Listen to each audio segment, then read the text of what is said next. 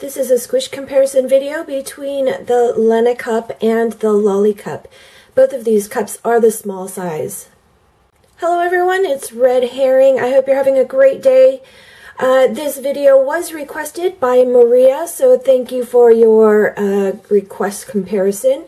And I'm going to put both of these cups in the palms of my hands, give them a squish, swap hands, give them a squish again, and then compare the rims.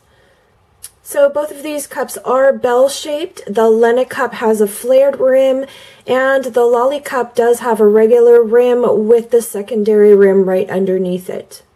So I'm going to squish the back of the cups first.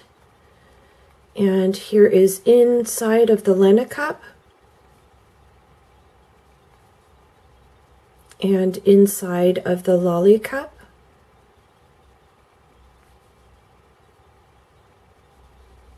And I'm going to swap hands, give it a squish again, same place, inside of the LaliCup,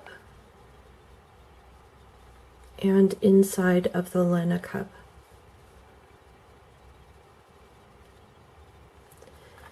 And just the rims.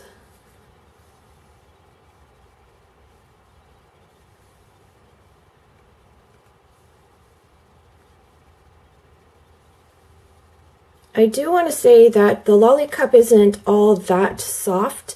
It's because of this unique design that they have on this cup with these channels in it that it collapses nice and easy under any kind of a pressure, but it also springs back up because of those channels. So again, it's not really soft. I would consider it a medium firmness cup. And that was the Lena Cup and the LaliCup, both in a size small.